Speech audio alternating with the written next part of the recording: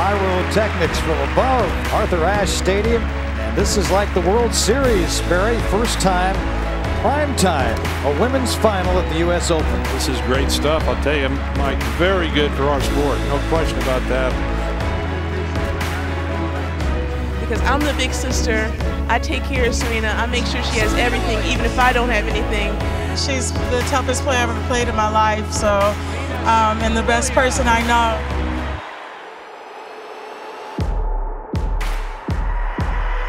Venus and Serena Williams. You guys you haven't seen anything yet.